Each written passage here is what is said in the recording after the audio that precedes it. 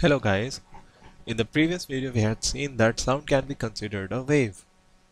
Now let us see some characteristics of a sound wave. A sound wave can be described by its frequency, its amplitude and speed. One by one we will see what is frequency of a sound wave, what is amplitude of a sound wave and what is speed of a sound wave. Sound wave propagates in a medium through alternate regions of compression and rarefaction. These are nothing but density variations in the particles that are present in the medium. In the first picture here we can see that the particles which are present near to the speaker are in a compression region. The next region is the rarefaction region, and alternatively this kind of compression regions and rarefaction regions propagate through the medium till it reaches to the listener. Now this density variation can be correlated to the pressure variation in the medium. High density regions correspond to high pressure regions. The region of compression which has large number of particles, thereby increasing the density of the region, is also a high pressure region, because as the density is more, which implies pressure is also more. Similarly, the rarefaction region has particles which are less in number. Therefore, the density in this region is less compared to the compression region. Hence, the pressure of this region, the rarefaction region, is also less. Now we can relate density or pressure with distance as the sound wave propagates. Near to the speaker, we have a compression region. Therefore, the density or pressure is high in that region. Now as we move on to the rarefaction region, the density or pressure reduces below the average density or pressure. Now similarly, this thing continues alternatively. Hence, these variation in density and pressure would help us to relate the frequency, amplitude and speed of sound wave. Let's move forward. What is frequency and time period? The frequency and time period of a sound wave is related by the formula nu equal to 1 upon t. Suppose the time period of the sound wave is t seconds.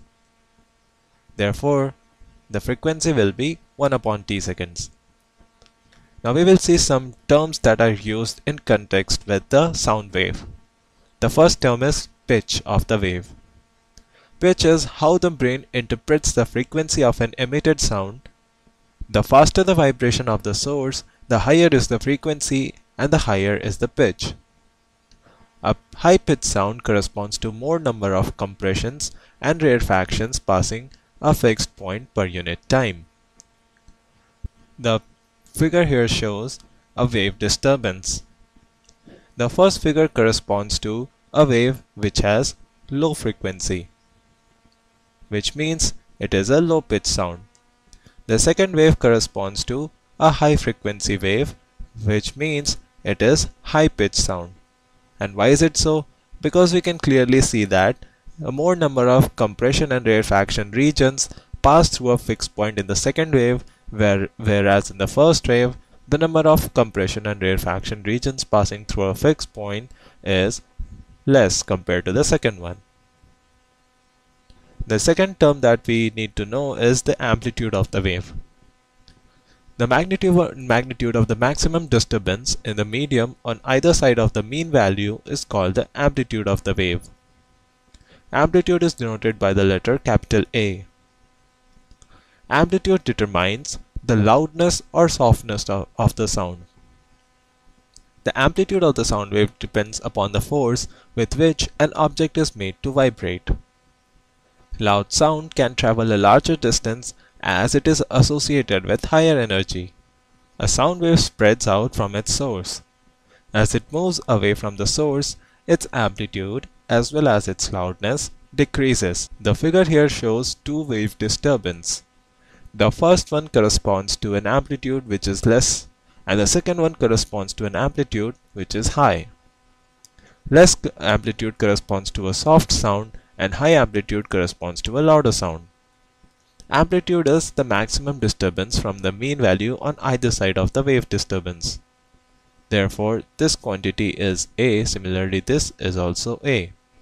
In the second figure, this A is larger. Now let's move on to the term timbre.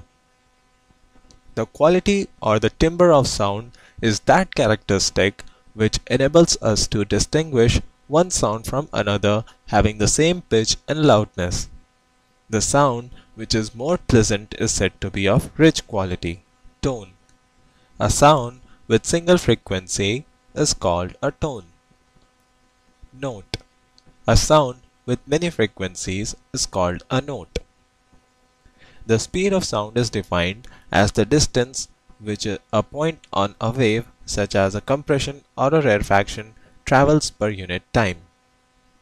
We know speed is distance divided by time, and distance here is nothing but the wavelength of the sound wave.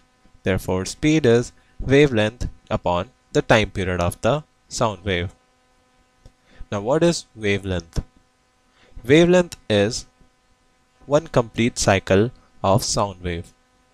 So in this, I have drawn two wavelengths. The first one is from point A to point B, and the second is from point B to point C. So AB corresponds to 1 lambda or 1 wavelength, which is also equal to BC. Now we will look into a problem and see how do we calculate the speed of sound and the distance it travels correspondingly. A sound wave has a frequency of 2 kHz and a wavelength of 35 centimeters. We have been asked to calculate the time it will take to travel 1.5 kilometers. So first, in order to calculate the time taken, we need to find the speed of the sound. And to find the speed of the sound, we have to calculate its wavelength and time period. In this question, the wavelength is given to be 35 centimeters.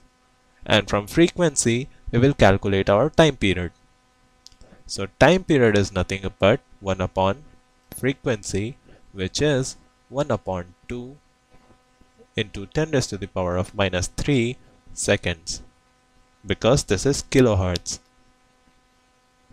This is nothing but 0.5 into 10 raised to the power of minus 3 seconds. Now, we have been given the wavelength, so therefore speed V is wavelength upon time, which is 35 centimeters divided by 0.5 into 10 raised to the power of minus 3 seconds. Now I convert the centimeters into meters by multiplying it by 10 raised to the power of minus 2 meters. So this becomes 3500 divided by 5, which is 700 meters per second. Now to calculate the time it takes to travel 1.5 kilometers, we can find it by time taken is distance divided by speed, which is 1.5 into 10 raised to the power of 3 meters divided by 700 meters per second. This comes out to be 1.5 divided by 7 into 10 seconds, which is nothing but 15 upon 7 seconds, which is 2.1 seconds. Moving forward, now we will see what is intensity and loudness of a sound. The intensity is the amount of sound energy passing each second through a unit area. Similarly, loudness is the measure of the response of ear to the sound. One thing to be noted here is loudness and intensity are not the same, though they are unknowingly interchangeably used in our day-to-day life. Now let's see speed of sound in different media.